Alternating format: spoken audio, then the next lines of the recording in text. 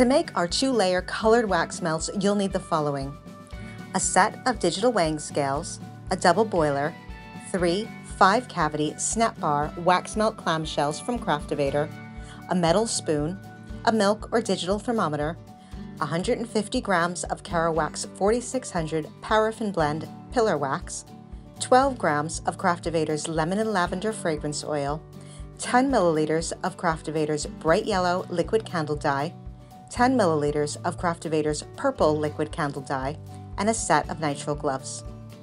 Start by weighing out 100 grams of wax. We'll be using the other 50 grams a little later on. Melt your wax using the double boiler method by half filling your bottom pan with water and setting your melting pot on top. Set your hob on medium to low heat and slowly melt the wax. Check the temperature of the wax periodically. Once it reaches 85 degrees Celsius, remove from the heat. Give the bottled liquid dye a good shake for around 30 seconds and then add 5 drops of purple dye to your melted wax and stir well until the dye is fully dispersed in your wax. You can add more drops if you'd like a more intense color. Next, allow the temperature of your wax to drop to around 75 to 78 degrees Celsius. Once you've reached this temperature, add 8 grams of Craftivator's lemon and lavender fragrance oil and mix for around 90 seconds.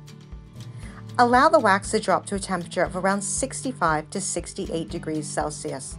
Once your wax reaches this temperature, you can begin filling your clamshells around 3/4 of the way full. Remember, you want to leave enough room at the top for the second layer of colored wax. Allow this layer to set for around 30 minutes to 1 hour. Now you're ready to start on your second layer. If you're using the same pan in your double boiler, simply heat up any remaining wax residue using the double boiler method until it reaches melting point and wipe out well with kitchen roll. Weigh out 50 grams of wax, melt it in your double boiler in the same way as your first layer, and remove it from the heat once the wax reaches 85 degrees Celsius. Next, add 2 drops of Craftivator's bright yellow liquid candle dye and stir well until it's fully dispersed. Next, allow the wax to cool to 75 to 78 degrees Celsius. Once your wax reaches this temperature, add 4 grams of lemon and lavender fragrance oil and mix for around 90 seconds. Allow the wax to reach 65 to 68 degrees Celsius. You can now fill the remaining amount of your clamshells with this second color, being careful not to overfill them. Allow the wax to set fully before closing, usually around 2 hours. You'll want to allow your wax melts to fully cure around 48 hours before enjoying them.